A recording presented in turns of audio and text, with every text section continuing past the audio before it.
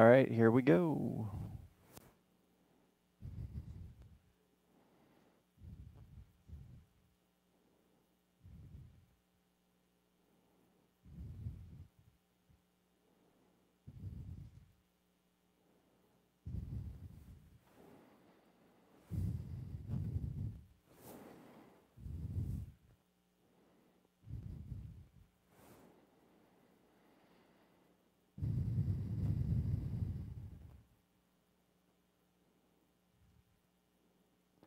This entire setup is remotely controlled, apparently.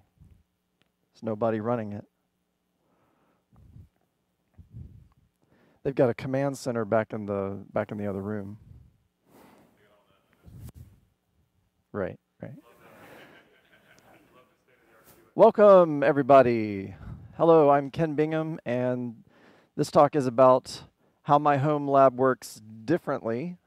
So it's got a few characteristics that I'll get into that are maybe a little bit unusual, but a little bit about me. I'm old enough to have grown up with an Apple II and did about 10 years as a sysadmin, and then about 5 years as a cloud engineer, whatever that means. And now I call myself a developer experience engineer, whatever that means. Enthusiastic about automation. I've definitely got a defensive security bent. So I guess that's manifest paranoia. And I'd like to know a little bit about who's in the room here as well. So a quick poll. Who has some experience with self-hosting already? You've got some hardware at home or a VPS, and you run some of your own stuff, and it replaces some of the SaaS in your life. Okay, that's actually most of the room for the people on the stream. I'd say about 80%. And who would describe themselves instead as self-hosting curious? And that's the rest of everybody. Okay, cool. So if you guys in the back can't hear me, just come up a little bit because there's no PA in the room. And you know, just give me a signal if you can't hear me at all and you've already moved up to the front of the room, or if it's time to get off the stage. So this is a new talk. I haven't given this talk before, so it's definitely this is definitely for you if you want to try out something new. And let me know in the hallway or right after the talk what stuck out to you, if anything, because I definitely want to make it better. So my highest hope here is that it sparks some conversations with people about self-hosting, the virtues of self-hosting, the methods of self-hosting, that is the why and the how. And I'd love to hear about your lab. Most of you are running something, so let me know what you're running and why. And probably the thing that really finally got me into self-hosting is just that I kept hearing, I subscribed to the subreddit self-hosted, and I just kept hearing about all the great software that's available, just how good the apps have become, that I felt like I was missing out. So it's totally just FOMO for me to finally get into it. So by now, you've definitely had your coffee, and I wanted to talk to you about this because it has become so accessible and so powerful, and it's really a great time. It's an exciting time to be getting into self-hosting if you are actually looking to pick it up again. So I know that the most of the room is already an experienced self-hoster, so you're probably not wondering why should I care. But let's just cover some of the why, just to recap. And while I'm up here, I'm going to cover some of the why, some of the what, probably not the who or the where, a little bit of the where. And at the very end, we'll get into a little bit of the future as I see it for self-hosting, because really, like I implied, I feel like it's an exciting time. I feel like we're at an inflection point, and that some really interesting stuff is happening with cloud tech that could really change the game for us. Like, let us do more of the stuff that we do today with SaaS with self-hosting. So what am I actually hosting? I'll just get this out of the way right now. It's not super sophisticated. It's pretty simple because I haven't been doing this all that long. But basically, I've got a start page that I'm hosting with Flame that links over to a media server running Jellyfin, which is kind of like an open source, totally free Plex, and then a file server with OwnCloud is what I have so far. And I'm about to add a whole bunch of different node software as I get into things like proof of stake kind of blockchain stuff. But we're not going to be talking about blockchain here today. So this is just a quick view of what the 3 different apps look like. You can see on the left there is the start page. Now I picked Flame because it has a Docker integration that notices labels on Docker containers. So I didn't even have to write any text files, any configuration files for Flame on the left there. It just automatically notices the apps that you have available running in that particular Docker API and populates the launch pad. And then at the top right is Jellyfin. It's pretty self-explanatory. You get your different categories and libraries of different things. And it's nice to actually have both a media server and a file server, because the media server gives you a very immediate experiential way of exploring your media. It remembers where you were in the playback, and it indexes and makes everything searchable and very visual, so that's nice. And I found that myself experiencing my libraries of my collections of media differently because of the way the software is. And then the file server is basic. The OwnCloud file server works a lot like Google Drive, only self-hosted. So that's a little bit about what I'm actually hosting and why. But let's go a little bit deeper into the why. Those are a little bit about why I picked the things that I picked, but now I'll get into just like the general ethos of it. So there's already great SaaS for this stuff, and I've always liked the idea of self-hosting. And also I work on an open source project in my day job called OpenZD with NetFoundry. And they have it's a networking framework. And it got me thinking this would be really good for self-hosting. So that kind of pushed me over the edge as well. And one of the things that really interests me on the privacy and security angle is the federation of self-hosted software. So we start talking, this is affectionately referred to as the Fediverse. Anybody heard about the Fediverse? Things like Matrix and Mastodon and things like that. So I think that's just a really interesting angle, really in the way that it can democratize access to the capabilities that those platforms represent. So I started to develop this belief that there's pretty much an app for everything, or there very soon could be, if we just put some weight behind the self-hosting idea. And I really wanted to commit some of my own resources and time and attention to that, if it basically, put another way, if it can happen, I want it to happen. I want to make sure that I'm a part of it. And I wanted to play with all the new toys, like I said earlier, about the fear of missing out on all these cool apps that were becoming available. I knew that I would gain some valuable experience doing this for myself, and just building on what I've learned so far, doing cloud engineering, I found it pretty easy to get up and running with a Linode and some Docker, right? Pretty easy. And if that doesn't sound easy to you, I would be happy to introduce the concepts and help you get started as well if that was interesting to you. So one of the other motivations for me is that I'm definitely a documentarian. I'm usually the guy in the room with a camera snapping pictures, and I'm always the guy right after the event who's sharing album links with everybody so that they can see all this stuff. And if you can relate to that, then yeah, you know what I mean. So I've got a pretty huge collection of various kinds of media, and I have a pretty big family, and they're usually pretty open to my ideas for this kind of thing. So I figured I could not only share my collection with everyone, but also, as a stretch goal, get them sharing their stuff back with the rest of us.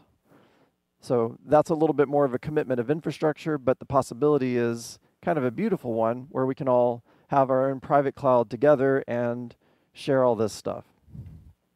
So it actually gave me an audience. It's not just me talking to myself in a room. I'm one of 9 children, so I've got a few different people in the family that we can share photos, and there's an obvious benefit there. Okay, so I want to clarify something about the how. I ran out of room in the synopsis that I sent in with my talk proposal, where I said no firewalls. That is absolutely not true. There are firewalls, but what I'm trying to say there is that there are no firewall exceptions. And that's one of the things that's special about the network, is that normally when you would run a home server, you will have some firewall exceptions in your edge to allow incoming server ports to be reachable.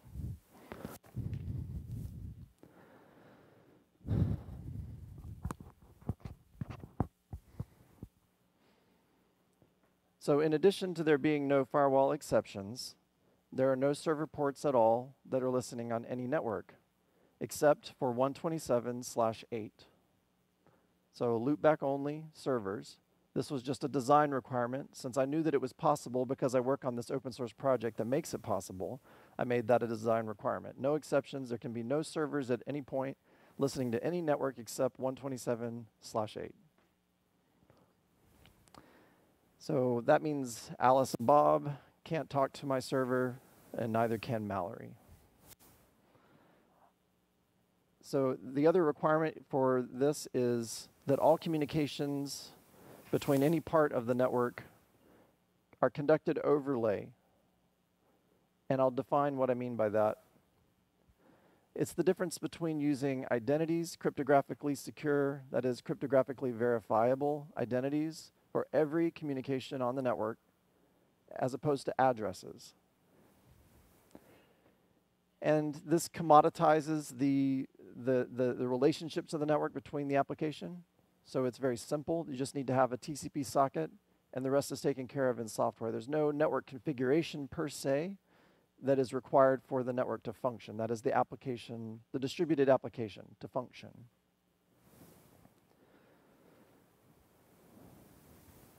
So my vision for this involves pre-configuring and placing Raspberry nodes along with some external storage at several family members' homes. Haven't gotten to that point yet. But you can see what I mean. I think it's fair to say that it's going to be a distributed system pretty soon. At this point, just one node. So I was actually hoping that I would have this implemented as a full home server by today, but Aaron Honeycutt, are you in the room? No, he's not here. Okay, so he works for System 76. I was really hoping he could bring my new desktop with him today. That would have been nice. I live in Charlotte, so I could have taken it home. Too bad. I guess it's already in the mail. But anyway, Linode is great too, and I went ahead and just set everything up on a Linode. Anybody not know about Linode? I'd be happy to tell you about it. It's fantastic. Glad that they exist. That's another thing that I really want to exist, is inexpensive Linux VPS, and much more than that too. So I went ahead and did that. And the first thing I did was to install the open source agent that I work on called OpenZD. And this is going to function kind of like a VPN. But it's an agent, it's a tunneler, and I installed that, and then I turned off public internet access to the SSH server. That was the first thing I did, was start checking off those boxes. There can be no listening servers, so now I'm using SSH over ZD instead of the internet. So I turned on the Linode Cloud Firewall just to block all incoming ports. And if anything goes wrong and I need to get back in, I'll just make an exception in the firewall, but I haven't had to do that yet. Continuing on the how, the applications, like I said, are running in Docker containers on a VPS, and the data is persisted in Docker volumes or on the file system there. And then that's the application data, and then the user data is persisted in StoreJ, which is formerly known as Tardigrade. It's an S3 compatible backend. So the OwnCloud server actually has a configuration option that uses an S3 compatible API as its primary storage. So even though it's a lightweight container running on a lightweight VPS in the cloud, in my private cloud, this the gigabytes and terabytes of storage are actually in an S3 backend that's mounted as an object store on the own cloud container. Mounted usually refers to file systems. I didn't mean to imply file system. It is an S3 object store.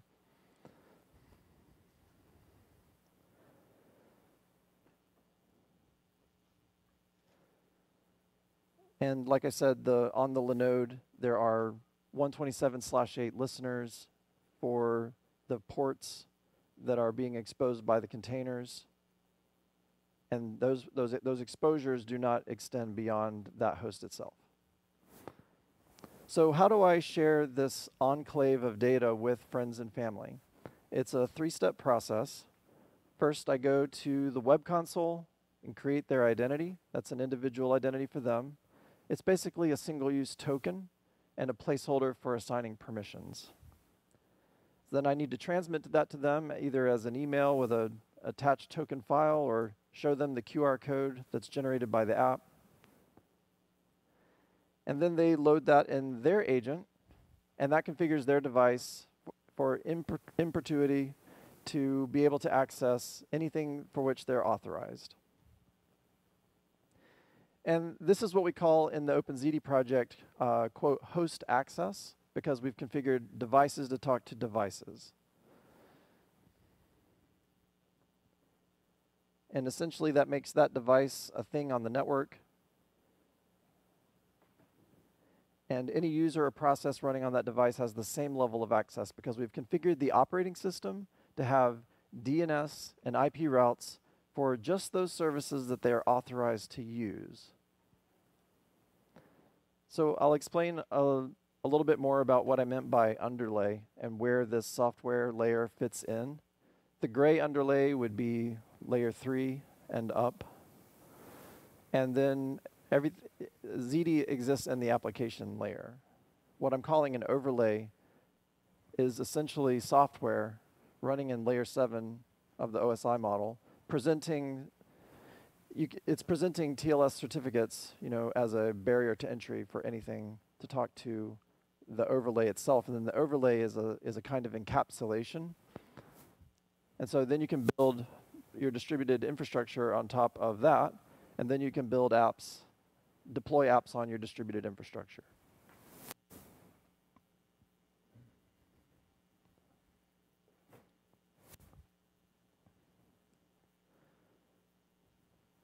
So its primary function, that is the overlay, at least in the sense that it's used, at least in the sense that the word overlay is used by the project that I work on, and my overlay of choice, is to form reverse TCP tunnels on demand whenever an application is authorized.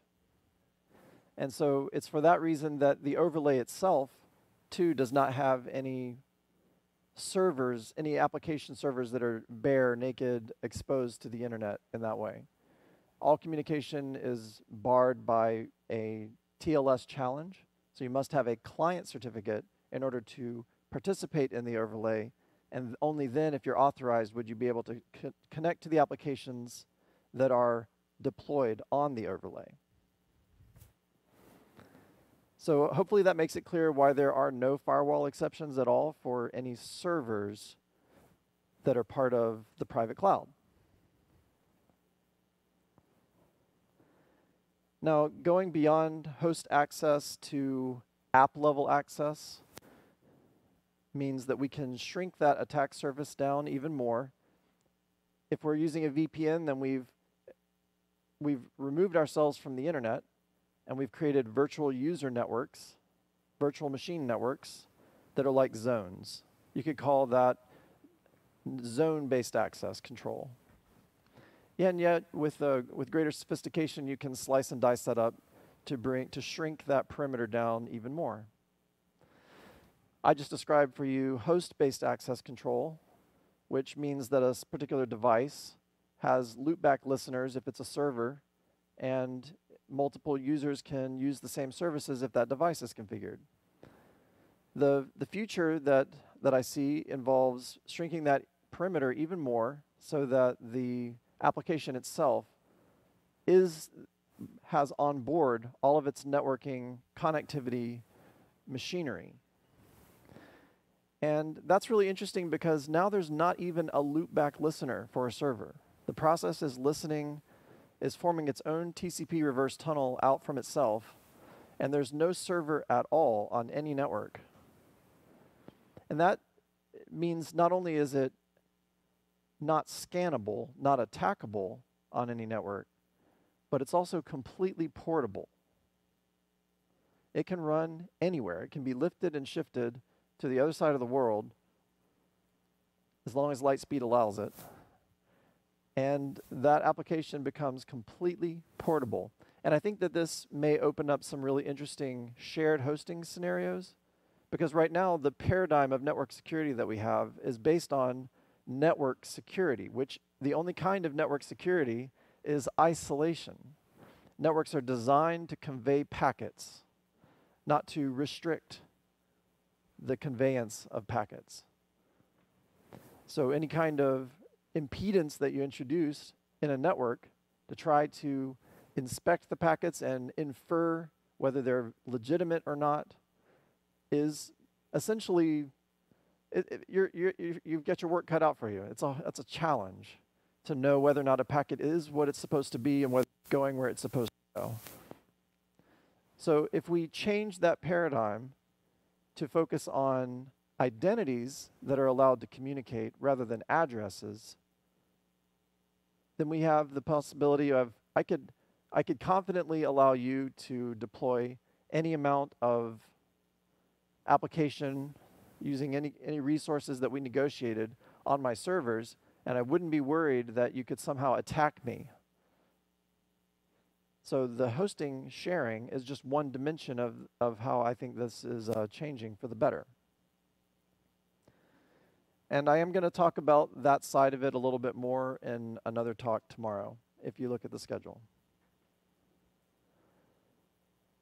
So it remains to be seen if overlays are the future of networking, but I do think that they make a really compelling case, especially it's definitely been enabling for me to make fewer compromises as I put together the self-hosting lab. Yeah, I'm really interested to know what ideas this raises for you. Thank you very much.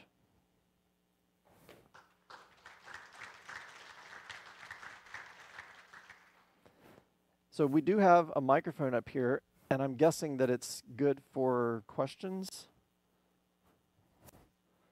for the PA, which does not exist. So if you have any questions that you'd like to ask right now, then I'll just go ahead and repeat it back for the stream. Yes, Richard.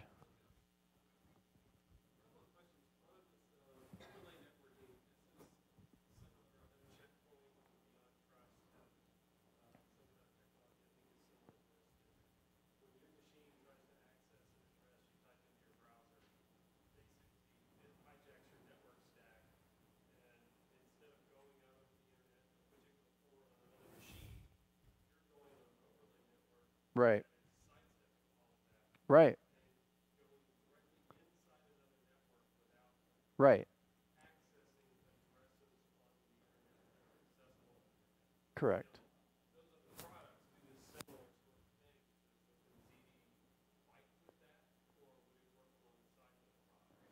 So Richard is asking whether OpenZD in particular, when we're using this host-based access control approach, which is one of 3 approaches to achieving maybe a zero trust network, or creating an overlay network, a logical layer for your network, whether there would be competition between different overlays. I think I can imagine, I can certainly run multiple OpenZD networks in tandem on the same device. There's no competition there. As long as it's possible to describe how those concerns should be separated. So the most common way of separating those concerns at the host level would be search domains for your DNS corresponding IP routes. So although it is possible with host access to create services that are known by an IP address, where there's a strong coupling between an IP address and an identity, just like WireGuard, that isn't what I would normally advise, because you can do, there are obvious benefits, I think, to using identifiers, logical identifiers, meaningful identifiers, like a domain name. Or if you're moving into the application space, then you're using a verifiable identifier to address all of your traffic, not an IP address and not even a domain name. So a little bit more specifically, you could have two different search domains for two different concerns running on the same device.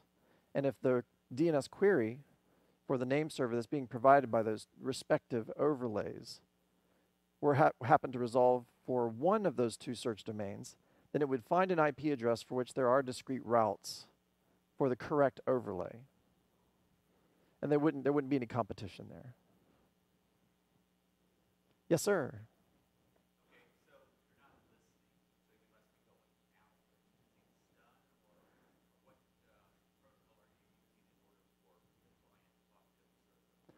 The question is whether the mechanism of the reverse TCP tunnel requires something like a stun or turn server to rendezvous on a routable IP. Yes.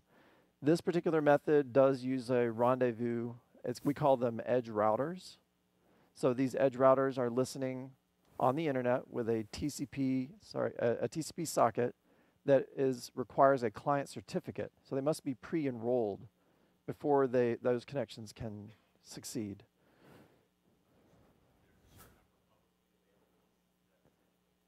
Well, what I did was I used the NetFoundry Teams plan, which is the free forever tier of NetFoundry. NetFoundry is managed ZD.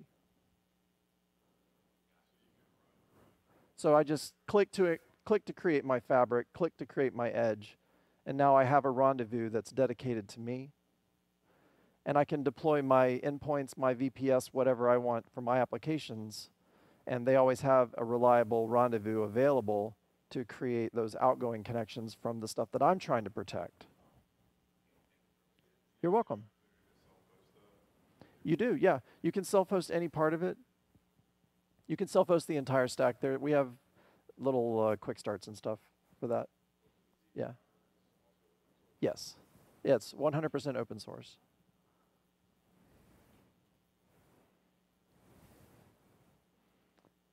Yes, sir.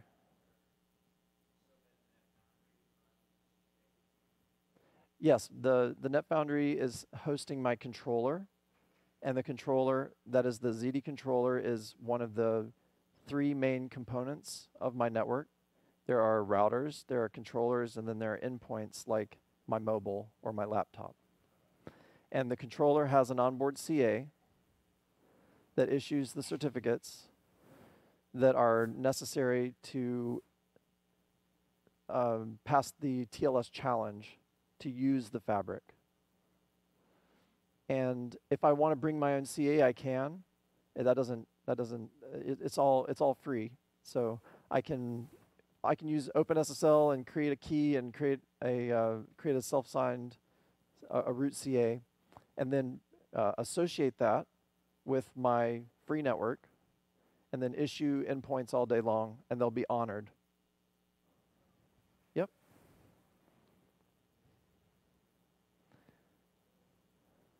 Well, thanks for all the great questions, and feel free to grab me if you think of any more. Thanks, everybody.